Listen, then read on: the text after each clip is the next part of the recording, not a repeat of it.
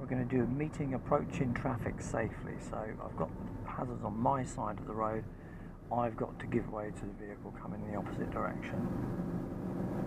So I'm dropping down the speed and the gears.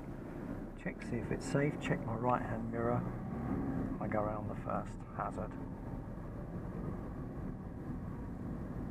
So we've got the post office van parked, so I've got to give way to the vehicle coming the other way. I always want to be aware of where the centre of the road is in my mind's eye.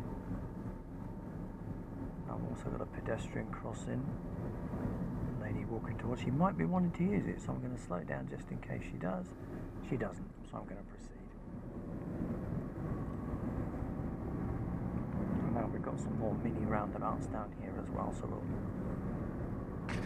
take these in as well.